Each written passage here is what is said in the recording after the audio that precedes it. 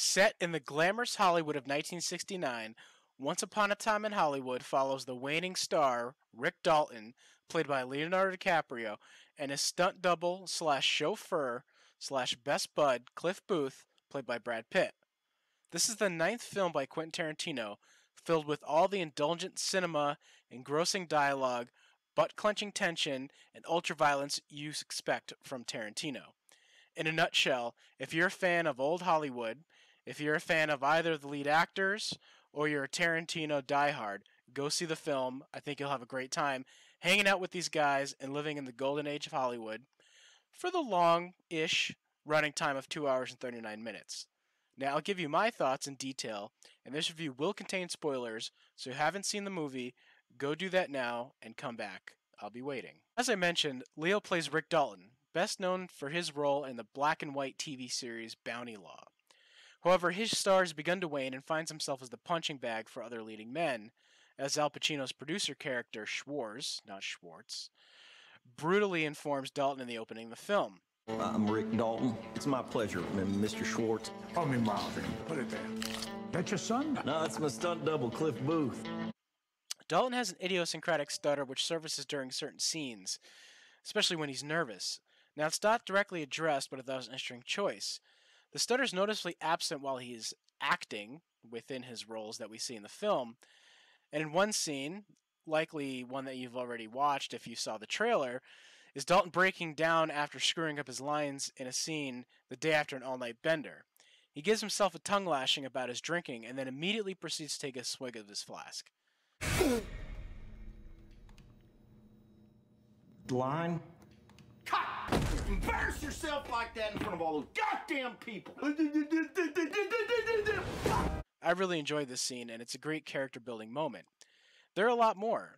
His one-on-one with the 8-year-old actress talking about the novel he's reading that hits a bit too hard, and then later in one of his villainous scenes in the show he's acting in, with the same girl and the late Luke Perry, he absolutely nails the scene with his acting. It shows us that, in fact, Rick Dalton is not just a TV hack, but in fact a very passionate and skilled actor. A question I was asking myself for much of the film before that, and I'm happy they showed what his chops are like. Along for the ride, literally, because there are a ton of driving scenes, is stuntman Cliff Booth, played by Brad Pitt. He's the ultimate 60s cool guy. Jean jacket, shades, tight-lipped but punch-happy. Me an actor? No, I'm a stuntman. Look at me! So you still direct, huh? Still here. He's got a reputation around Hollywood for killing his wife, as we see in a short flashback.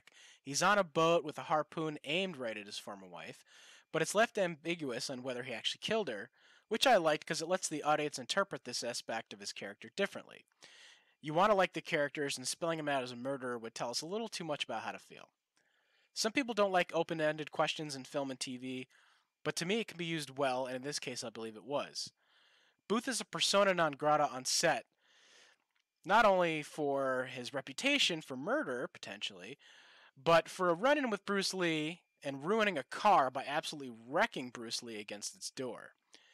To me, it wasn't clear if this scene was a daydream or an actual flashback, so I'm interested to know your interpretation. Now, Pitt's character is obviously a badass, dispensing with hippies and looking real cool driving around. His relationship with Dalton is complex, and I found myself trying to determine if Dalton was taking advantage of Booth or whether he truly cared for him as a brother. By the end, I think it's clear that Dalton has an ego, but also has an authentic relationship with Booth. A faithful companion, just as his pit bull Brandy is his own.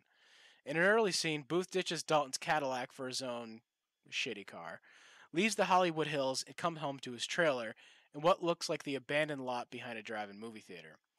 This really drove home the disparity of material needs or material wealth between Dalton and Booth, and contrasted with their disparity in emotional needs. Brad Pitt's character is content as he shares a meal with his pit bull Brandy, him eating from a box and the dog eating from a can. Now, up to this point, I spent a lot of time talking about the two lead characters because that's really the point of the film. It's a bit thin on plot, although it starts to come together in the final act, and I'm okay with that. No MacGuffins, no ticking clock, no villains, until the very end. And that's really refreshing in the age of Marvel domination. The B-plot, if you can call it that, revolves around Margot Robbie's character Shannon Tate, whose neighbors on Cielo Drive with Dalton. Sharon Tate.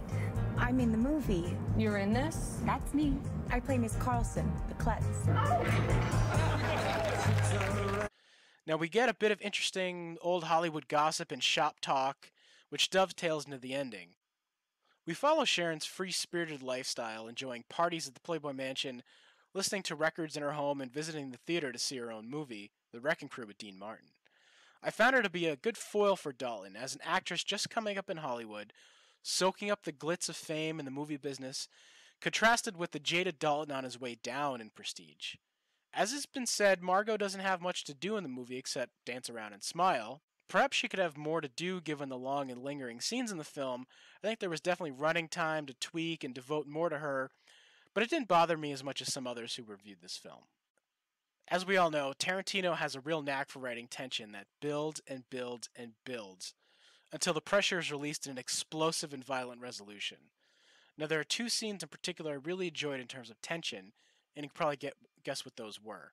The first is when Cliff picks up a hippie chick and takes her to an old movie ranch owned by George, played by Bruce Dern. He makes his way into the house surrounded by more and more hippies, and you're not sure what their intentions are. He then makes it into the house, which is guarded by Dakota Fanning.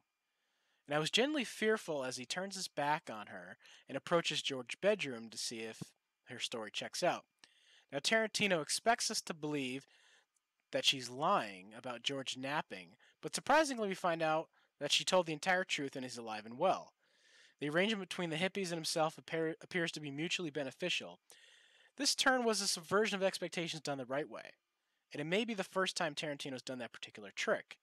It's also a scene that Brad Pitt owns, and demonstrates how badass he is walking fearlessly into a den of potentially dangerous people, and then beating the absolute crap out of one of them that slashes his tires.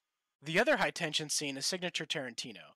A margarita-wielding Dalton yells at the Manson family killers idling loudly on his street. Doing this, he changes the course of history and averts the murder of her pregnant Sharon Tate and the other occupants of her home. Tarantino is again altering history similar to Inglourious Basterds, which I find really cool. The killers leave but then return, determined to now kill Dalton with the rationale that Hollywood actors are responsible for violence in society, and so they should punish one of them. What follows is an over-the-top scene in which Brad Pitt and his faithful but vicious Brandy absolutely crush the invaders. The scene is topped off by Dalton grabbing his old Nazi-killing flamethrower and torching one of the cultists. Somebody order fried sauerkraut! Damn you Nazi bastards! At one point, I thought Cliff was shot, but thankfully he ended up okay with just a stab wound to the hip. The audience in my screening ate this scene up.